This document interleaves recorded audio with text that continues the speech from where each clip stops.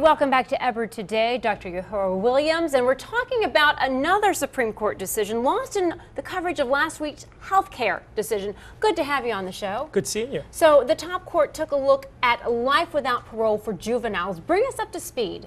Well, there were two cases, one from Arkansas and one from Alabama, both involving 14-year-olds who committed or were involved in crimes that resulted in homicides, and they were both sentenced to life in prison without the possibility of parole.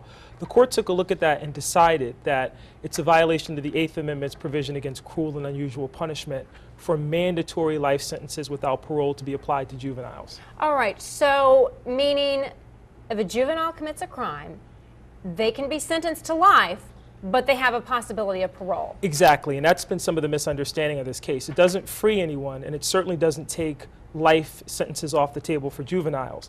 It simply says that judges and juries should have an opportunity to consider two things: the age of the offender, the nature of the crime, and that you can't take parole off the, you've got to hold out some hope for these offenders. So life without the possibility of parole would be a violation of the Eighth Amendment. Well, let me ask you, what defines a juvenile? Is it 14? Is it 11? Is it 18? Well, the four dissenters in this case, Laura, dealt extensively with that issue, and they see it as some sense arbitrary. What distinguishes a 17-year-old from an 18-year-old? Now, the court historically has defined 18, under the age of 18 is the issue here, as a juvenile. The question is, and those distinctions aren't necessarily arbitrary when we consider you have to be 18 in order to vote, to drink, you have to be 21. So developmentally, they look to the medical community in terms of defining what a juvenile is, and under 18 has been the standard. Has the court always set that line at 18? Historically, yes. The states have vacillated, so you have different states that define that differently, but for the most part, 18 across the board. All right, so why is this such an important ruling? Well, for a couple of reasons. This is the second case in less than a decade, the first being Roper versus Simmons, which invalidated the death penalty for juveniles, in which the court is saying we've got to look and evaluate punishments for juvenile offenders. It's important because they go back to a case from 1958 called Trott versus Dulles, which really expanded our understanding of the Eighth Amendment, in which the court ruled that in terms of punishment, we have to look at evolving standards of decency that mark progress in a maturing society. As we become more mature as a society, are there certain things that we've done in the past that we want to take off the table? Consider that at one point in this country, drawing and quartering or hanging were considered legitimate punishments. We don't do that anymore. The last public whipping in the United States, 1965 in the state of Delaware, we don't whip people in public anymore. So that's surprising. 1965 is not that long ago. That's not at all. That's surprising. People really misunderstand the Eighth Amendment. Can you help simplify and help us understand it? Well, it's interesting because it falls into two camps that argue over its meaning. It does have a provision against cruel and unusual punishment, and it's important that we understand that there's a difference between cruel and unusual. Cruel meaning something that's excessive, and that could mean, in cases not even involving the death penalty, paddling of students at school. Right.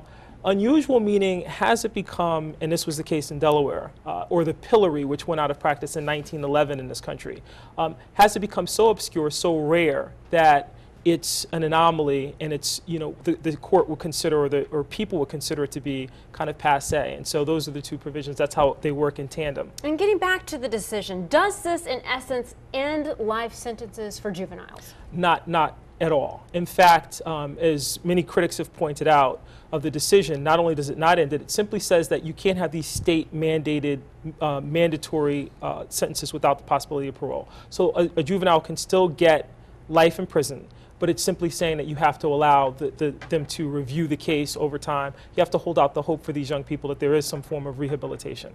And what defines life? Some states say 30 years. Some say life means life. Is there a standard?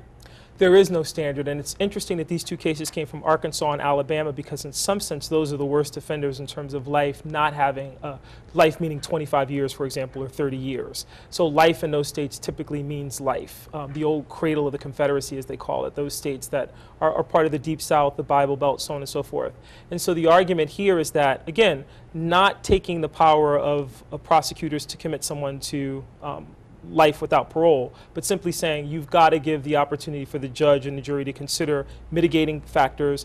And then you also have to give this young person who's in jail, because then a life sentence would be tantamount to death, which you're saying is, in essence, is that you're going to die in prison.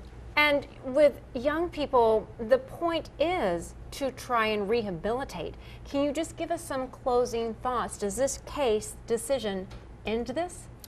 Not at all. It's a 5-4 decision. We saw the same thing in Roper versus Simmons. And this is the interesting thing about Trop versus Dulles, is that as we evolve, we assume that we're moving toward eliminating some of these things like the death penalty, life without possibility of parole.